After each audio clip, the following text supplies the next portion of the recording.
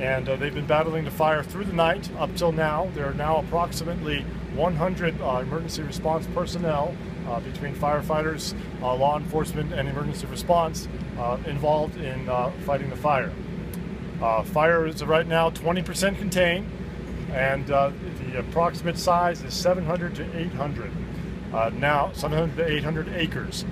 The fire is expected to grow in the next 24 hours, and that is due to fire expansion that will be within the perimeter of the fire. That's expected growth within the next 24 hours.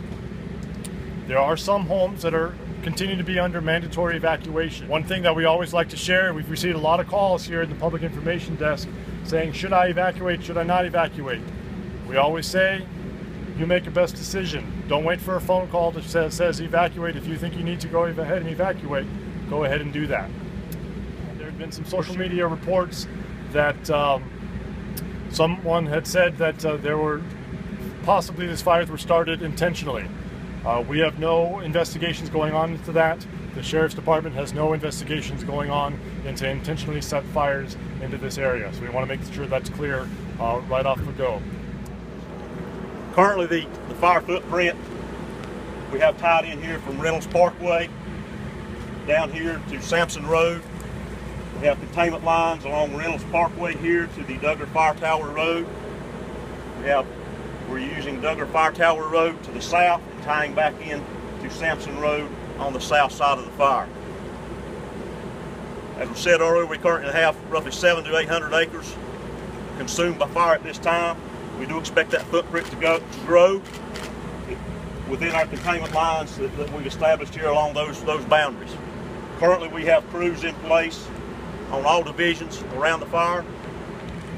We're currently doing some burnout to try to secure the corner of Reynolds Parkway and Duggar Fire Tower Road. Once we get that secured, we're going to continue burning out Duggar Fire Tower Road to consume the unburned fuel between the main fire and our fire break. We currently have structural protection resources along Sampson Road, Watson Road, and up Duggar Fire Tower Road in these homes here. We've been prepping those homes all day, securing those homes and burning out around them to provide a safety zone around the homes from the wildfire themselves. Actions for tonight, we're going to have engines and personnel patrolling all divisions of the fire, monitoring, patrolling, checking for hot spots, and making sure those structures are left intact and secure overnight.